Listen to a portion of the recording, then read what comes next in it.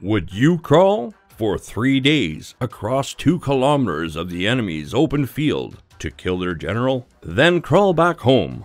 Or kill 6 people with a single bullet? These 5 sniper stories are crazier than any Hollywood blockbuster. Topless presents the 5 most unbelievable snipers, Part 1. Number 5. Craig Harrison. In November 2009, Craig Harrison of the UK's Household Cavalry became a certified Guinness World Record holder by killing 2 Taliban insurgents from a distance of 2.47 kilometers, or 1.54 miles. It took the 8.59mm round almost 3 seconds to hit their targets, which were 914 meters or 3,000 feet away, beyond the L115A3 sniper rifle's recommended range. A second shot took out the insurgents' machine gun as well. Number 4. Matt Hughes.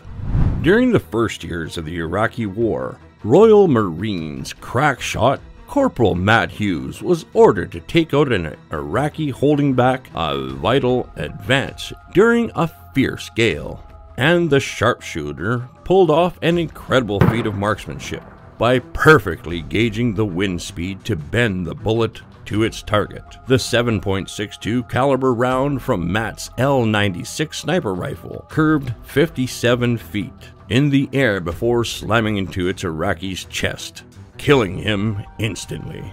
It was hot, and the wind was blowing strongly from left to right as we crept up to the vantage point about 860 meters from the target, said Hughes. Along with his partner Sam, the pair calculated the bullet's trajectory by studying the movement of heat haze and dust. Sam told me I would have to fire exactly 17 meters to the left of the target for the bullet to bend in the wind and take him out.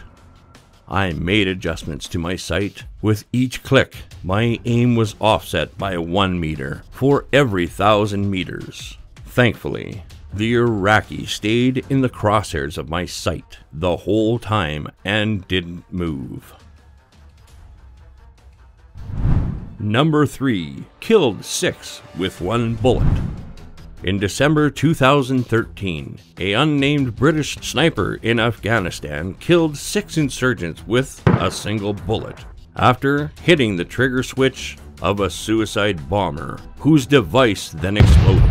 The 20-year-old marksman's target was 930 yards, or 850 meters away, and it prevented a major attack by the Taliban, as a second suicide vest packed with 20 kilograms, 44 pounds of explosives was found nearby. Number 2. Chris Kyle. U.S. Navy Chief Chris Kyle of SEAL Team 3 had 255 kills, 160 of which are officially confirmed by the Pentagon, during 4 deployments to Iraq between 2003 and 2009.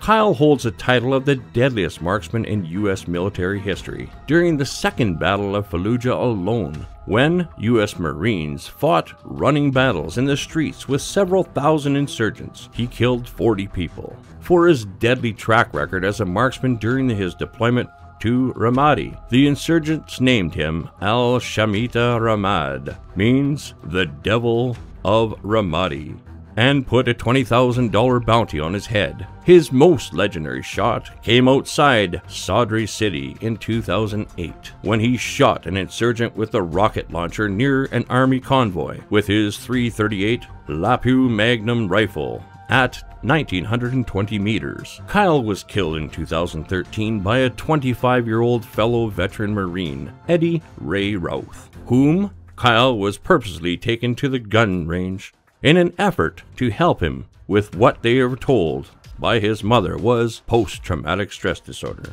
Routh was found guilty and sentenced to life in prison without parole. The film American Sniper is based by his autobiography, with Kyle portrayed by Bradley Cooper. Number 1. Carlos Hathcock. Carlos Hathcock was a genuine Vietnam War hero and an undisputed legend in the U.S. Marine Corps for his exploits in Southeast Asia. With a record of 93 confirmed kills but an estimated body count between 300 to 400 enemy soldiers, Hathcock terrorized the North Vietnamese army. Because of these exploits, he was honored by having a rifle named after him, the Springfield Armory M25 Whitefeather, so called for the nickname the NVA men gave him because he always wore a white feather in his cap. Hathcock volunteered to crawl inch by inch across 2 kilometers for 3 days over an open field in control of the enemy. Hathcock said he was almost stepped on as he laid camouflaged with grass and vegetation in a meadow shortly after sunset. At one point, he was nearly bit by a bamboo viper, but had the presence of mind to avoid moving and therefore giving up his position.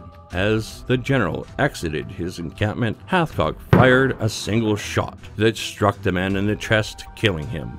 He had to crawl back instead of run when the soldiers started searching for him. Hathcock was also credited with killing a Vietnamese sniper by shooting a bullet straight down the enemy's scope and through his eye. He later returned to the U.S. and helped establish the Marine Corps Scout Sniper School in Virginia. Due to the extreme injuries he suffered in Vietnam, he was in near constant pain, but dedicated his life to teaching snipers. If you're not subscribed, click the subscribe button and click this YouTube bell next to the subscribe button to get notification of most amazing videos from Top List.